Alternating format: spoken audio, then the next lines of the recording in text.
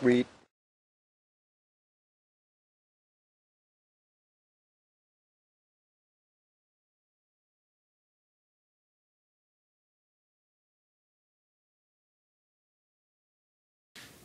Alright, so we got 10 years. Our wiring is done, almost. But we have our what? What's this, primary ignition?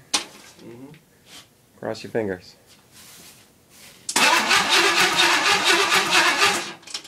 Holy crap. Yeah, I think I'll work on the lights too. My father's gonna freak when he sees this one. What? Is it turning over? Yeah. He's got a lot into this too. Coffee cups. That's awesome. Cool. I just need a gas tank, huh? Oils are pumping. And we'll find out. There's a low pressure gauge right there. I don't think it's going to kick anything yet, though. Think about.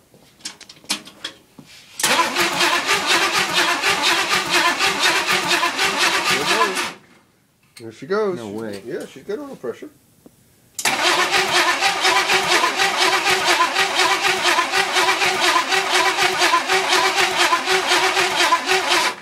30 pounds. 30 pounds, not even running. Looks not bad. No complaints there. Dawn just left. I've been working on the battery. I have a nice ground right there. I got the battery lead to the starter right here. I got the battery lead to the ignition right here. All the wires are working. I wish I had the friggin'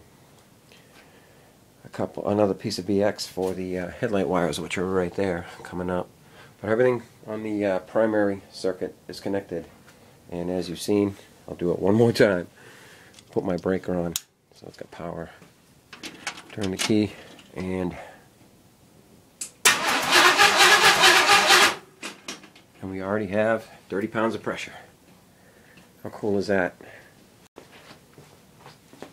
10 years into this friggin' thing. It'll be worth it when she's running. But I really didn't take many pictures. I did a little bit more wiring. I've only been out here like an hour doing the primary circuit. Let's kill the power. Let's try it. Nothing. Lights? Nothing. Everything's dead because of that cool little 100 amp breaker. But battery's in. It really doesn't fit this battery tray. It's a little bigger, so I gotta make a bigger one. Is it going there? I don't know. Maybe a little further back.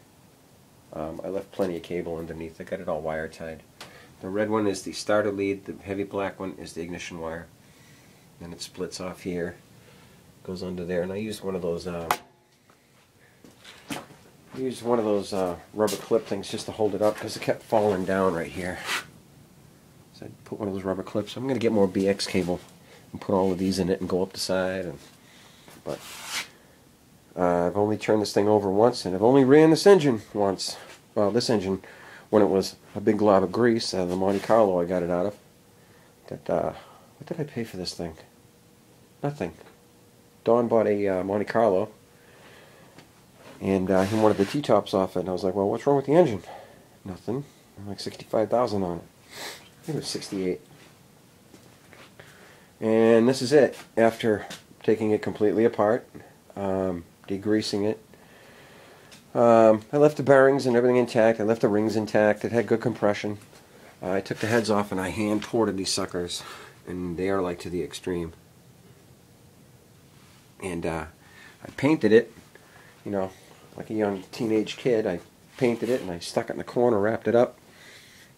It was full of oil. I oiled the plug holes every time I could. I hand cranked it from the flywheel all the time.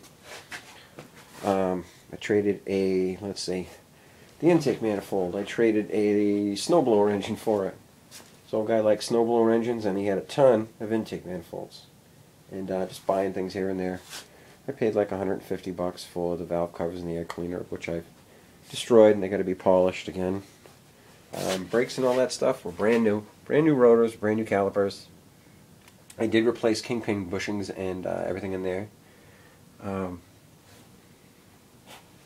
Steering box is from Dawn, like I say every time. Water pump's brand new. It's been sitting on a shelf. Plug wires I bought, what, last year? Plugs are brand new. Training was from a box truck. But I'm going to show you this one too.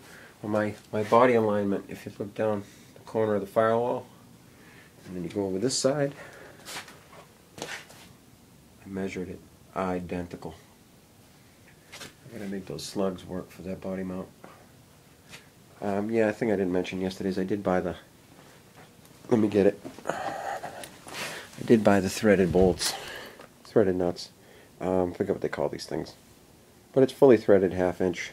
I think it's 1/16, all the way through, and that's what's gonna go in there and out back when I'm done.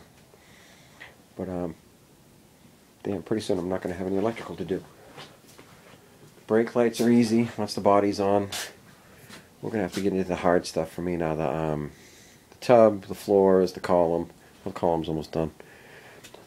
Electrical for the back lights. The rear end's got to come out one more time. I've got to align it from front to rear. 113 inches, keep it straight. I got to make sills, kick panels, floors.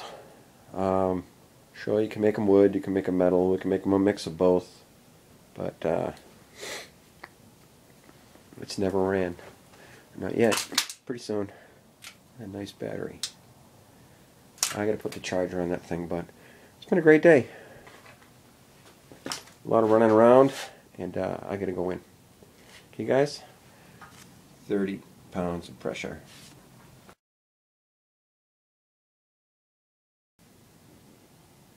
Holy crap, I'm friggin' shaking. You can probably see it in the camera. Everything I did was right. It actually turns over.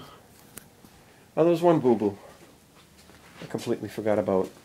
When I redid the starter wires, I forgot to tighten the one that goes to the solenoid, the little tiny one. Don hit the key. Well, when I hit the key, Don was standing over here and he seen a little spark. And that was the reason. The friggin' wire wasn't on. It was like hand tight. But shaking. Who's going for a ride? I'm first. And nobody's driving. Dad, can I borrow the car? Oh, hell no. Actually, I drew the pictures for the CAD drawings for the 2 junction blocks and that breaker. And I also drew one for the Allison.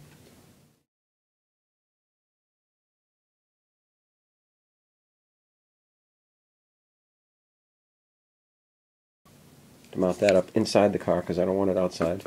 Because this thing, this distributor is brand new. And it's the old school, the little one. With the coil, external coil. Remember I made all those brackets.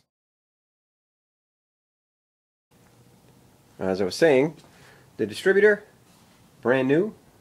Guy had it listed for a boat. Doesn't know that the boat also fits the car. And the Allison electronic ignition, which is under here.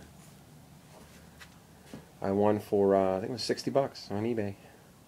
Brand new. And I'll tell you, the one I had that was in there, the HEI, was junk. It was so corroded.